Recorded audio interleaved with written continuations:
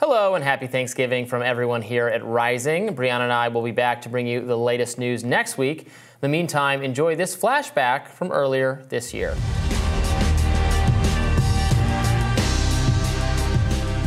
Speaker Kevin McCarthy's debt ceiling plan narrowly passed the House last night with the help of House Republicans, Georgia Representative Marjorie Taylor Greene being one of them.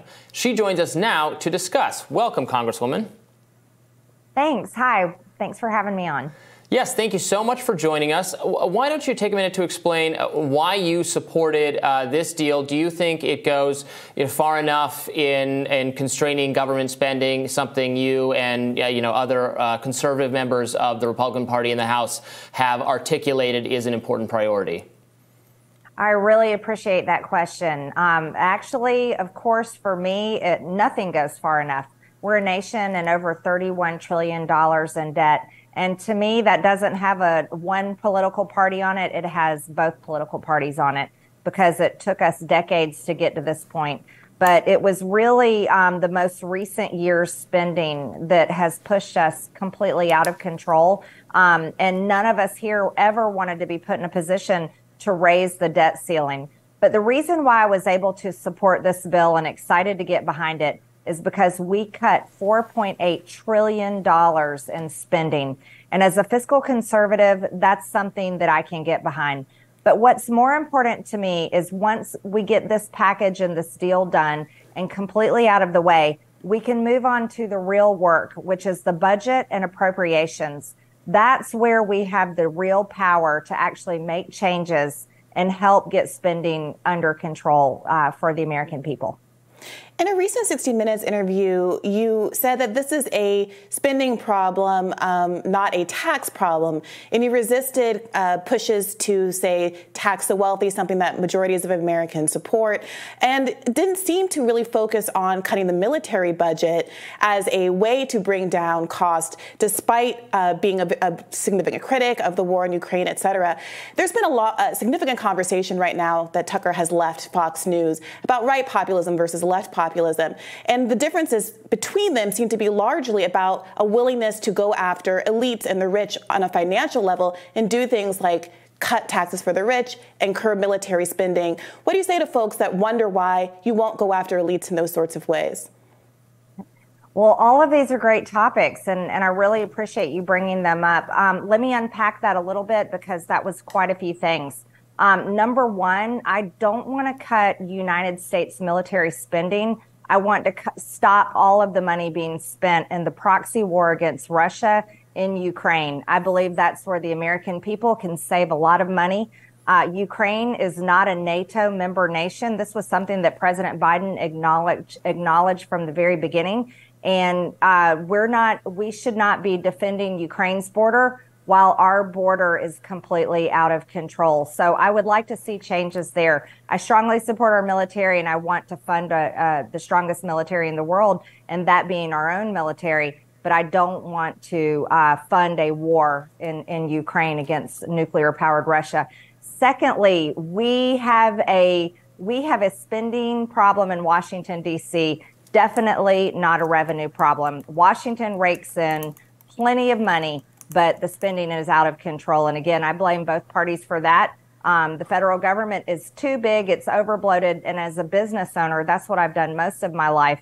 When you have too much overhead, you have to reel it back in. And that's how you get your company back under control. And we need to do that for our country. The federal government needs to be treated like a successful business, not a business that's on the verge of bankruptcy. Thirdly, for Fox News, one of the biggest media companies in our country, to fire their top guy, Tucker Carlson, I think is a very dangerous sign for America. I think it's an assault on our First Amendment, and I really value a free press. I do. This is something I talk about frequently. And when a media company fires their top guy, the guy that's bringing them in the most money, the most revenue, the most ad dollars, it really shows something's wrong. And what I believe happened there is Fox News caved to the woke mob, and they were being sued on multiple levels, really in political nature. And that's the way most conservative Americans see it. There has been a huge backlash against Fox News. Pretty much everyone I know has canceled their Fox News app. They've taken it off their phone. They've canceled their Fox Nation subscription, and they've said they're walking away from Fox News. And I don't blame those Americans one single bit. Tucker Carlson, on his show, Tucker Carlson Tonight, and on his show on Fox Nation, has been covering the news stories that Americans desperately want to hear, because we don't hear them largely from the left-biased mainstream media in this country.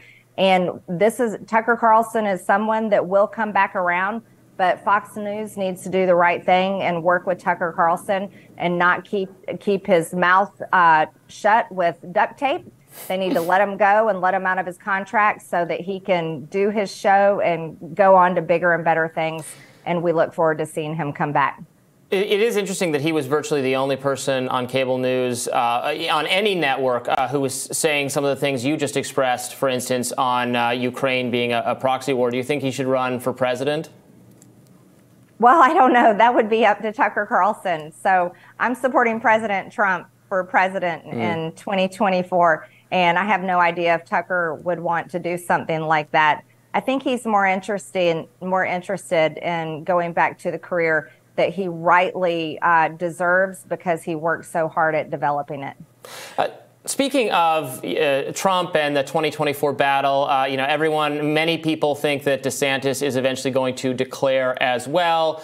A lot of conservatives, like DeSantis, want a fresh face, like what he's doing in the state of Florida, can point to his huge successes in the midterms, even versus kind of the general Republican landscape. What is your case for Trump still being the best person to lead the Republican Party in 2024, given that he did lose to President Biden last time around? Well, I would say it's not really a lot of conservatives that want to see Ron DeSantis run for president. As I watch the polling every single day, he's down. He keeps dropping in the polls. He's down to around 20% now, nationwide polling. So that's not a very large portion of conservative Americans. President Trump is the man we want to see back in the White House. And that's because we know his record that he showed the American people for 4 years. It was a record of success for our country. Energy independence for the first time in decades. We had world peace for the first time in decades. We had a strong economy. We had a strong military, and we were respected, among the world, especially from world leaders. Freedom of speech is important. Our Second Amendment is important. Our children's education is important. Our economy is important, and lowering crime is a top priority. So these are the things that we know that President Trump brought America, and we want to see all those things come back for everyone in this country. I want to come back to something that you said before, Representative, about being a successful businesswoman and thinking that the country needs to be run as a business. I think many populists perceive that the country is too much run in that direction. 57% of Americans think that billionaires, the extremely rich, should pay more of their fair share. In the debt ceiling bill that was just passed, there were cuts to assistance for women and children's nutrition and elderly nutrition, 3 million people who have their services cut. And it does seem over and over again that there is an extreme appetite for cutting the budget in ways that disproportionately affect poor and working people, while there's absolutely no appetite for ever taxing elites whose wealth share has grown exponentially over the course of the pandemic when so many people are struggling. So what do you say to folks who say the kind of populism that is being promoted by some people on the right is really a faux populism that really isn't invested in raising the material well-being of the poorest and most working class people in this country? I really love talking about this topic with you. Actually, it's the unholy union of a powerful federal government with big corporations that has created a lot of the problems that we have. And it's the trade deals for decades where we sold out American factories and manufacturers and sent our jobs overseas and forced American companies to compete with countries like China and India, Mexico, and many others who use very cheap labor and child labor. You see, our American workers couldn't compete, and our American companies couldn't compete to that. And that was the government that made that decision. They sold out American businesses. And by doing so, they sold out America's blue collar workers. What we need to do is we need to break the unholy union between the federal government and big corporations. And we need to make American companies number one in the world again. And we need to stop forcing American companies to unfairly compete with foreign countries. And let's go a bit further there. You see, it's the excessive, out of control spending in Washington, D.C., and the oversized government that has forced inflation to become so high that's really hurting America's poor. This is something I greatly understand. This is all that my friends and family, these are the people that I know and love back home in Georgia, and many of the Americans that I talk to across the country. Americans are suffering because of the horrible decisions in Washington, D.C. And the horrible decisions in Washington, D.C. are hurting the very people that pay the taxes, that pay the light bills for here in this building I'm sitting in. And it's time to make that end. Well, I tend to agree but the big problem is when we have lobbyists that we see every single day coming to lawmakers like me, pushing the interest of big companies, big pharma, the military industrial complex, and et cetera. But yet we don't see any lobbyists coming here pushing the interest for the small business owner, you know, mom and dad back home, the mom and pop grocery stores and so forth. That's everything wrong with Washington. And those are the kinds of changes that I want to make. Yeah, I tend to agree with a lot of that, Representative, which is why there's a question about why conservatives have embraced, pushed for the relationship, the ability for people to spend exponentially, frankly, and undermine the one person, one vote principles of our democracy. So decisions like Citizens United have greatly expanded the power of corporations to influence the government. Right now, we're in the middle of a discussion about whether members of the Supreme Court have had undue influence because of informal lobbying efforts, people have argued. So would you support efforts to limit, restrict the amount that corporations can spend in politics? Well, you know, I'll give you an example. I can only speak for myself. I don't take donations from lobbyists. That's something that I decided to do from the beginning. And I truly believe that each representative, all 435 of us, we really are kind of like lobbyists, or we should be, for the people and the businesses back home in our districts. So I'm very interested in looking at some sort of changes possibly that can be made for lawmakers and to reduce the influence of big corporations on legislation here in Washington, D.C., and make sure that we have the right focus on the American people. But also, I'm a business owner, so I do understand the needs of businesses and their ability to be heard in things that affect their industry here. So I actually see it both ways. But I just want to remind you, I'm not really your average conservative or average conservative Republican, because I complain a lot of times about my party just as much as I do about the Democrat Party. I appreciate that. But just on that one point, not taking money from lobbyists is one thing. Not taking money from corporate interests is completely another. I might be mistaken, but very few politicians actually take that no corporate money pledge. Bernie Sanders was one of them. And despite taking that pledge, managed to out-fundraise everybody else in the Democratic Party. Would you ever consider swearing off all corporate donations, speaking to, as you have done, how pernicious the influence of corporate money is in politics? Well, I'm really excited to tell you that almost all of my donations are small dollar donors. I think my average donation, I could be off by a few dollars and change here, is somewhere around $35 per person. So I'm not exactly sure what my average donor is, but I think it's around that dollar amount. But I'd have to look at what that pledge looks like, because again, what if I have one of my constituents that we have the flooring companies in Dalton. So I don't want to say I'm going to swear off donations from someone that lives right there in my district.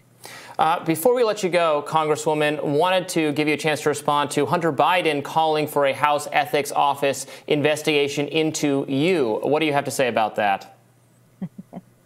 I actually was pretty amused when I learned about this news. You know, it's really interesting that Hunter Biden, the son of the President of the United States, especially I went in the Treasury and read the SARS reports. I've seen what banks were saying about his financial transactions, and I've also read his bank records. And I've seen the wire transfers from China and other foreign countries directly into fake companies. These are LLCs and shell companies that don't produce a product or any kind of service. And then I saw in the bank records where Hunter Biden and many of his other family members got paid directly out of these shell companies, these LLCs. So again, I find it really amusing that Hunter Biden is so offended that I would actually talk about that fact, that he and his attorneys had to file a complaint with the House Ethics. But you know what? He's an American citizen, and that is his right to do so. I don't think it's going to have any effect, but I was happy to share his attorney's letter on my congressional Twitter account. One last question from me, Representative. I actually agreed with you when you called to defund the FBI. The FBI has historically gone over after left-leaning groups, murdering Fred Hampton and the like, and 85% of its budget is actually focused on pursuing left activists, left-leaning individuals. Have you made any moves to actually pursue legislation that would get to the bottom of what your goals are there? Or was it, as many people argued at the time, a kind of performative call that was more linked, from your perspective, to absolving Donald Trump from the kinds of interrogations that were happening against him? No, not performative at all. I really don't have time for anything like that. I didn't come to Washington to be a performer. I came here to make real changes for our country, and it's been a difficult change in my life to do so. But I think these changes are very important. I don't think our nation's law enforcement or Department of Justice should be used as a political weapon.